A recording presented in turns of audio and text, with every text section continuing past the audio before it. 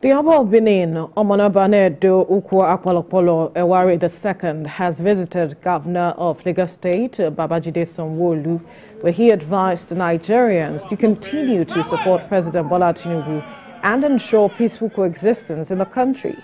This, he believes, will help to achieve sustainable development in all areas of the nation's economy. He noted that the victory of Tinubu in the 2023 presidential election and his emergence as the president of Nigeria shows God ordained him to rule the country. The monarch also commended Governor Sanwo-Olu's commitment to the promotion of culture and tradition. Congratulations to Mr. President. Thank you, sir. We are happy that it's all over now.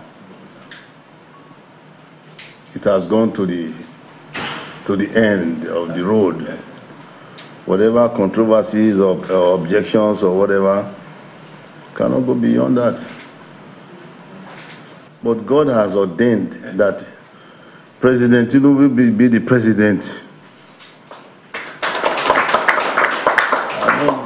There was no need for always running to court and everything. And we thank God for your also successful election.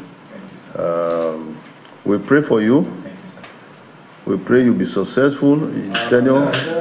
Your cabinet will do well for us, for Nigeria. It has also enriched us with the story of how Lagos and Benin dates back, into history, and how we need to continue to ensure that the cultural heritage of this country is taken to another level, and Oba has encouraged us to continue to ensure that the very best is what this country deserves.